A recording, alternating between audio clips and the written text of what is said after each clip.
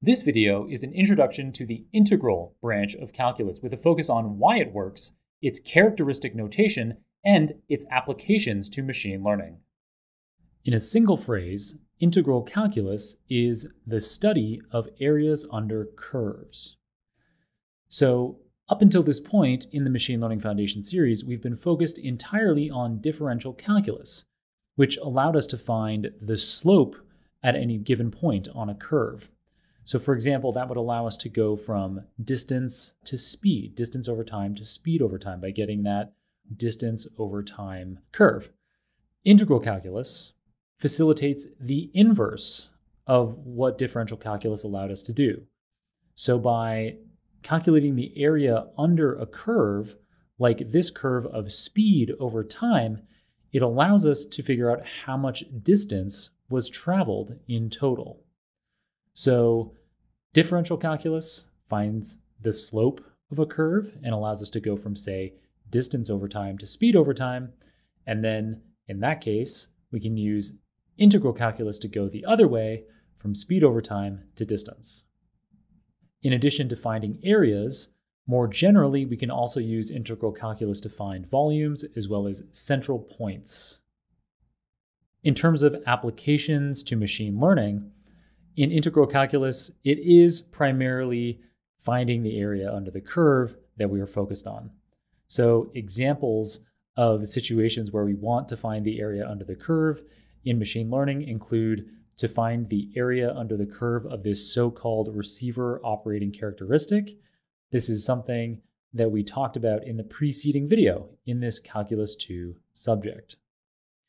Another example of a situation where we want to find the area under the curve in machine learning is to find the expectation of a random variable in probability theory. So this is widely used in machine learning, including in deep learning models, and we'll talk about that more in the fifth subject, actually the forthcoming subject, the very next one in this Machine Learning Foundation series on probability theory and information theory. So at a high level, how does integral calculus work? Well, much like differential calculus, it has to do with this idea of approaching infinity in some way.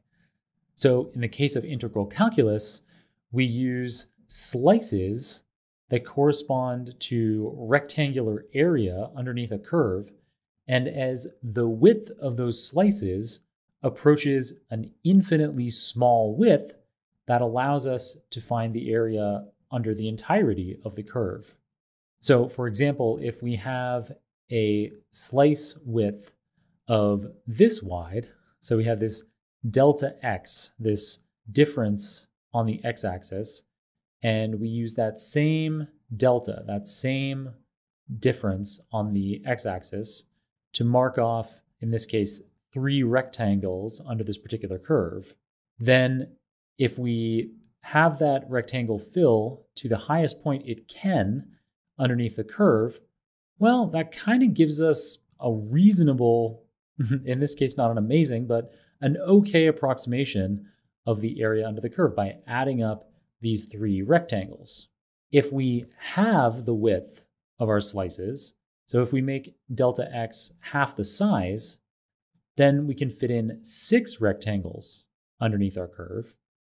And those rectangles together, when summed up, better approximate the area underneath the curve. So there's less white space in total missing in this situation here relative to this one. So continuing this idea and making our slices narrower and narrower and narrower until they approach a width of 0, and we use dx to indicate a slice width of 0. In this situation, as we approach a width of 0, our rectangles fill the entirety of the space underneath the curve and are a great approximation of the area under the curve. Okay, so we've covered what integral calculus is, how it works, its applications to machine learning. The last thing that I want to cover in this video is how to annotate integral calculus so it has its own characteristic notation. So the most kind of trademark part of this notation is this squiggly long S-looking thing So this is the integral symbol. And the way that we're using it right here is the indefinite integral symbol. So if you're integrating over a particular range underneath a curve, then you indicate that range at the bottom and top of the integral symbol, and we'll cover that in another video on definite integrals.